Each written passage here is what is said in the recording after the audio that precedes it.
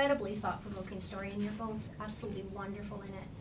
I heard that Jonathan Cavendish, the son of the people that you play, commissioned the story, and he also was a producer on it. Did you get to work with him? Did he give you any anecdotes about his parents or give you any tips on how to play them? Oh yeah, he was very, very present. He was there every single day, He was every single day. It's his story, you know. It's his heart on screen, and it felt. I mean, I wouldn't have been able to do the film without him. I don't think. I think he was a touchstone for me, in terms of information, but also in terms of a spiritual essence, because he's definitely inherited lots of his father's characteristics, as far as I'm aware.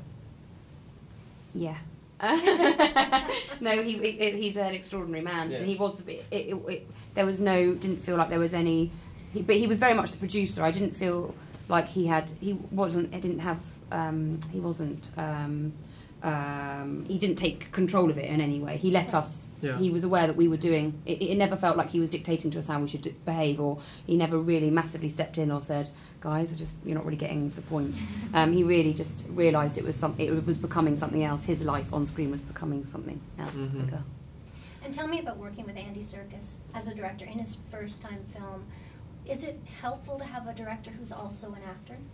Sure, I think so. Yeah, absolutely. And Andy's such a wonderful actor. But I think he has the knowledge and the awareness that there are many ways to skin a cat, as it were, and that every actor approaches the work differently. And so he allowed space and time for that to occur, and he really trusted me and Claire to do our work, and he would be very, very faithful that we were showing up full and ready to go. Mm.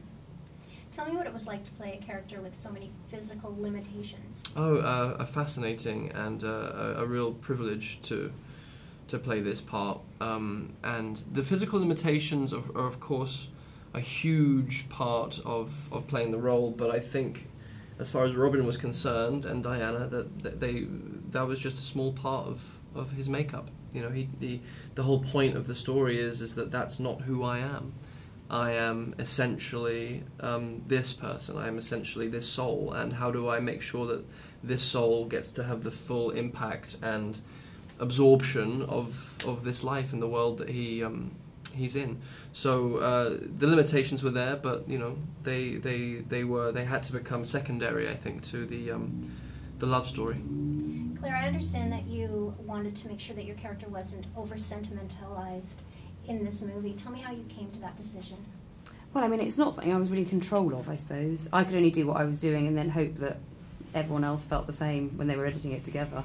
But I just was very... I think there's sometimes an inclination that crying or really having that big expressive moment as an actor is the right thing, and a lot of the time it isn't. A lot of the time you don't really see people just sort of walking around places just weeping. I mean, sometimes you do, but a lot of the time we all hold it together.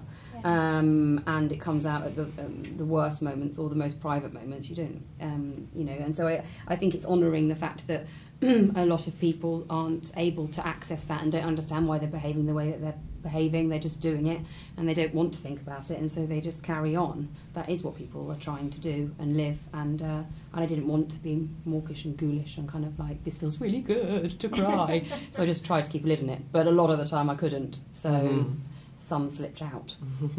Great acting choices, both of you. This is an incredible film. I expect to see it winning some awards this year. Thank you so much. Thank you very much. Thanks so much.